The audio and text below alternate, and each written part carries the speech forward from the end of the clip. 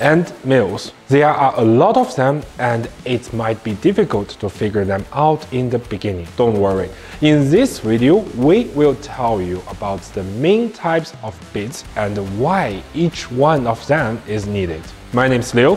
This is Wattsan. Subscribe and join our growing community of CNC enthusiasts. And let's begin.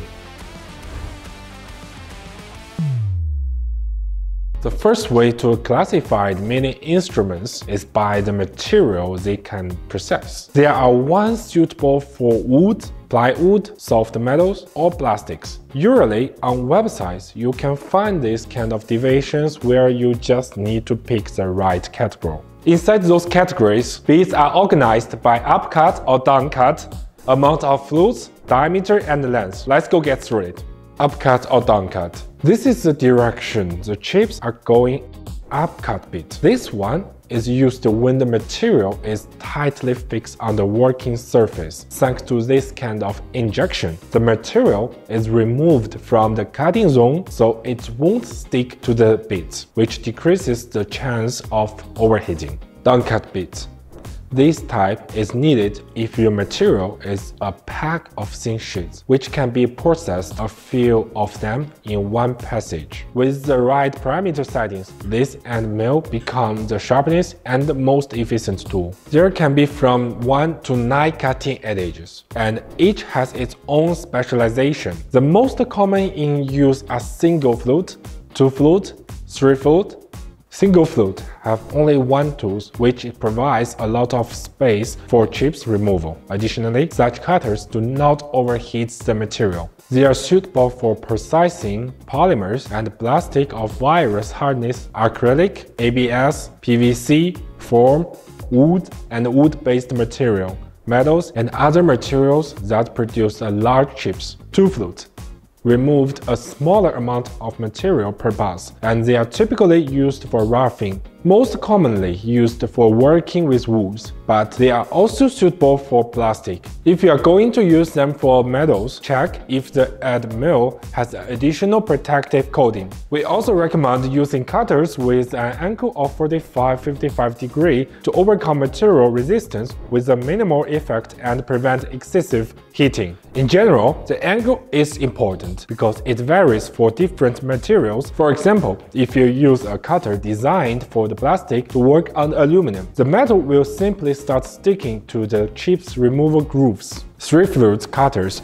are mostly commonly found in the large-scale production facilities where high-speed machining of complex material, such as laminate, is required. They are also actively used for the roughing machining of the stainless steel parts. 3 flute end mills are particularly relevant when fast material processing is needed. The more cutting edge and the smaller the depth of cutting relevance to the diameter, the higher the cutting speed. When choosing, it is important to pay attention to the diameter of the cutting part and the shank diameter. First, the diameter of cutting parts should be calculated based on assumed laws. For example, there is a formula. When total milling depth is divided by 3, the smaller this number, the more carefully the ending mill should be handled, as its fragility increases. Instruments with a large diameters, on the other hand, allows the higher speed rate, means faster work. Second, the shank diameter depends on your collet. You need to check which collet your machine uses and either select bits that match it or replace it. We can provide more details about collets, pipers, and spindles in the separate video.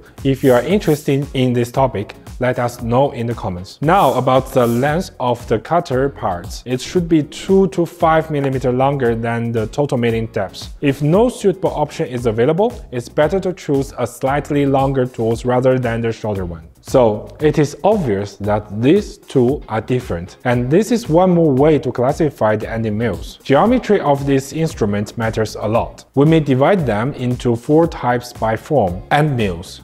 They also may be square and corner radius-like. Furthermore, they may have not only different shapes of the nose, but various types of flutes: spiral, straight, or roughing one.